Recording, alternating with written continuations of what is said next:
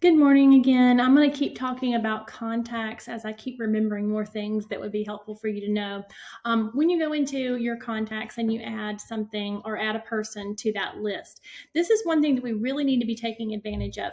When you meet someone and they tell you they're interested in a house in a particular area or a neighborhood or something like that, and sometimes that's something they say, sometimes that's something you have to kind of, dig a little bit to find out. Sometimes it's more than one, especially if you're in a more populated area and you have a lot of neighborhoods to choose from. In some of our more rural areas, you don't see that as much, so it can be a little bit harder, but you can search by zip code. So there's a couple different ways to do it, but what I'm going to show you today is how to utilize your Keller Williams website. We really need to be utilizing this, especially since it is branded to us. It points them back to our website. Our websites are so much more powerful than we really or at least than I understand. So I really suggest you take advantage of that.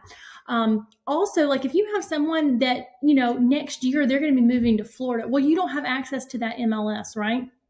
But guess what? Our websites do. We have the IDX feeds, which means we feed in from all the different MLSs. Just like Zillow, if we can get people using our website and using our app, we're going to be in a much better position because everything is going to be branded to us. If they see something they want, they're going to tag it or heart it or add it to a list, and we're going to be notified. So definitely utilize this aspect of command. If you go into a contact and you go over here on the right, you have the timeline, the opportunities, smart plans. Go over here to save searches. I'm going to create a saved search. Okay, this particular girl, she was looking in a zip code. In Milledgeville, where we were, this house was, Milledgeville is all one zip code. So it actually works a little bit easier in some ways. I'm going to search by zip code and put that in there. Select it. She's looking under 250. So I'm going to put in here 100 to 250. She needs it to have 3 bedrooms. She needs it to have 2 baths. I kind of leave it pretty vague at that point. I hit next, and I can put, as far as a saved search title, I usually will either say custom search for someone, or I was talking or listening to a class the other day, and it really suggested we do something like when you get an email and it says home search in Milledgeville or home search in Conyers, you're gonna be like, wait a minute, did I set that up? And so it makes people's attention go to your email a little bit faster. So sometimes they said that helps. So I've been trying it. We'll see. I can put home search in the town or in the particular neighborhood. And of course, the characters are limited, so you have to do that. I can elect to send the email notifications. Do I want it instant, daily, weekly, or bi-weekly? That's something that's up to you. It depends on how well you know this lead.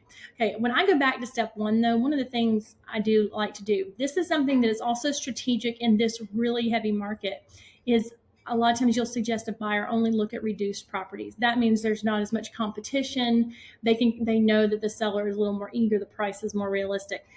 That is what I have found lately. I have been sending to people is a list of reduced properties, and that has caught their attention. So I'll check the price reduced in the last 7 days. When you send next, it's going to automatically start sending them houses that have been reduced in the last 7 days. And so I usually set that up for 1 week at a time. If they are really eager, set it up for a daily, perhaps instant even. But that is one way we can stay in touch with our database. Now, I've canceled that one because I'm going to also show you how to do it by neighborhood. By neighborhood, I'm going to find it on a map. And I'm just going to go very quickly because I'm almost out of time. If she were looking in a particular neighborhood, I could go in and just select any neighborhood I wanted. I don't even know where this is, but it's in Deerfield, Georgia, okay? I can put in 3 bedrooms, 2 bath, reduced, hit next, send her an email. That way when she gets an email, it's going to be specific to that neighborhood. Depends on what they're looking for, but all of this keeps you from sending out MLS searches and sends them directly to your website. So that way, if someone's looking in a different state, they can find a property and you can get a referral when you find them an agent in that state.